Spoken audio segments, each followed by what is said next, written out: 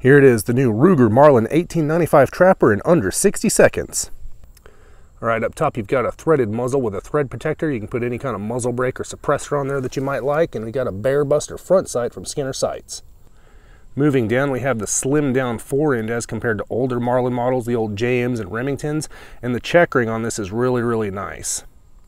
Moving down further, we have the action complete with Skinner Trapper sight up on top. It's a really nice peep sight with exchangeable eyepieces.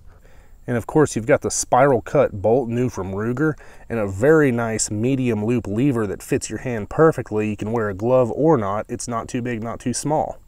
On the bottom of the grip cap, we have the Marlin horse and rider, and of course, the old target dot with red instead of black to denote Ruger. And bringing up the rear, we have the Mason leather cartridge cuff, of course. I'm a big fan. How about you?